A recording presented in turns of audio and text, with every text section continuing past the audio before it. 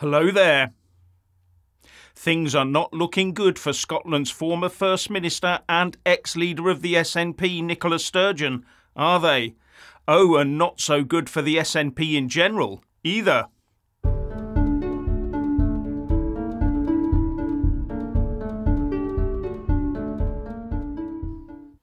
There is now fear among the SNP ranks that Operation Branchform, Police Scotland's investigation into the SNP finances, could well end up with charges being brought against party officials, including the former party leader Nicola Sturgeon, reports The Times.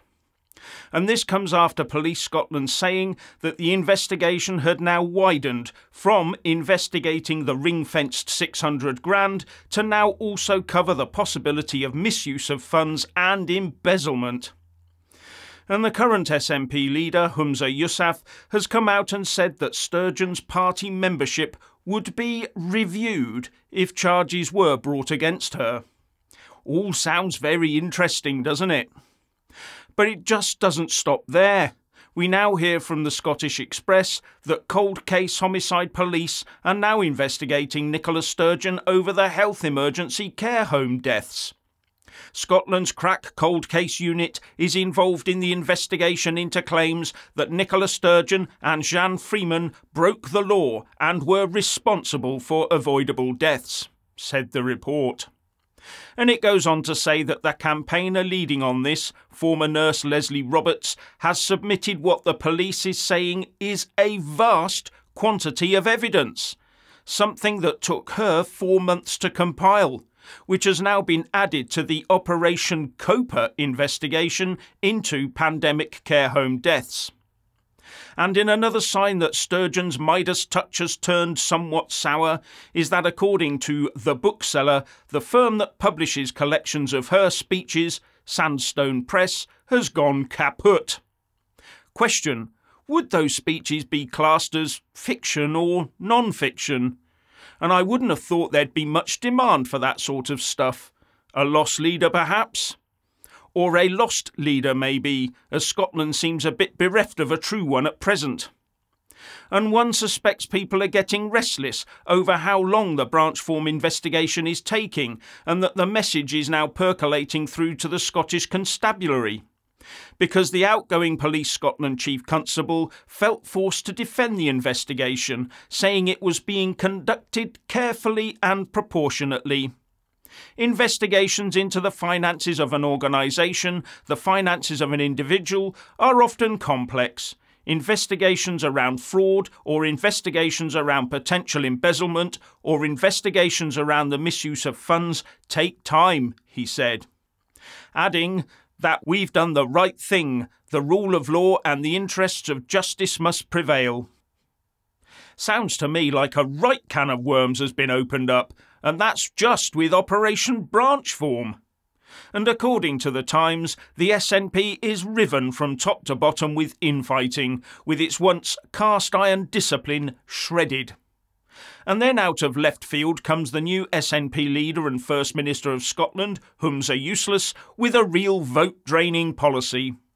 With the Telegraph reporting that the SNP is planning new laws to ban the sale of houses with gas boilers in a mass transition to electric heating. In other words, net zero on roids. What they're looking at is all properties will have to have an energy performance certificate rating of C or above at certain trigger points, one of which would be when the house is put on the market for sale. And considerations are being given to downgrading housing with gas and oil-fuelled heating to below a C rating, so preventing their sale or renting out unless tens of thousands are spent on putting in a heat pump or similar. And the SNP Green Zero Carbon Buildings Minister Patrick Harvey said his government wants all Scottish housing to reach new energy-efficient standards by 2033. And how much will all of this cost? The amount of 33 billion quid is being bandied about, and the Scottish Government has put in under 2 billion. So one assumes all the property owners and renters will be forced to fork out oodles of dosh over the next 10 years, or face owning a worthless, unsaleable house. Now, when I hear stuff like this, I just wonder where these people get together and throw challenges and bets about at random between each other. Is it these eco-COP meetings, or Davos, or C40 cities, or maybe Bilderberg? Because all these leaders are definitely trying to outdo each other in how fast they can fleece the masses and force them to buy stuff they neither need nor want, as well as lock them into joyless little 15-minute city zones to keep them out of the countryside. They are all working at breakneck speed to rush us into their control grid. If only they spent as much time and energy on the ordinary stuff, like potholes, actually reforming the NHS and protecting our children from woke educationalists. Now, it's also being reported today that a Foreign Office Minister, Andrew Mitchell, is declining to confirm that the 2030 ban on the sale of new petrol and diesel cars will stay in place, saying that we would have to wait for any announcement on this issue. But he also declined to say the ban would be lifted or extended. As far as I'm concerned, this is pure electioneering in the face of the Uxbridge and South Ruislip by-election backlash to the ULEZ expansion scheme. A scheme backed by government, or they'd call a halt to it. And remember, it was a Tory government's Department of Transport that brought about all those car-hating changes like cycle lanes and the like, while the population was ordered to stay in their homes during the health emergency.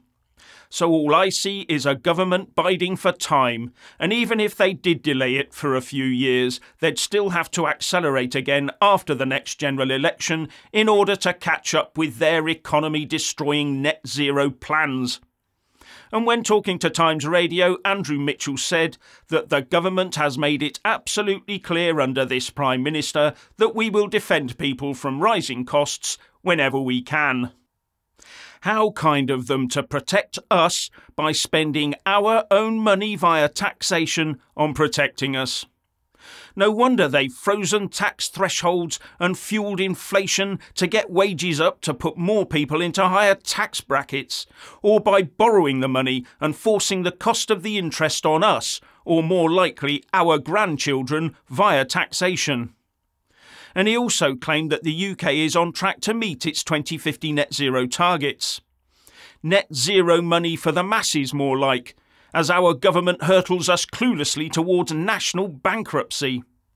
And remember, our net zero pledge is tied up in both national law and international law under the Brexit Trade and Cooperation Agreement we signed with the EU. So it seems that our government and opposition, that's the whole parliamentary uniparty, it has decided to come first in a race we do not need to come first in. A race that will be, for us, a race to the bottom, while a select few milk millions out of us and corporates make billions. And don't think all this will end with net zero. That's just the start. Once they've achieved that, all aspects of our lifestyles will come under scrutiny via the central bank digital currency. And it won't matter which of the main political parties you vote for, Tories, Labour, Lib Dem, SNP, Green, it won't matter. If you vote for them, nothing will change. The glide path to a ruination of control was set years, maybe decades ago, and we no longer have a say, unless we are bold enough to vote for something new.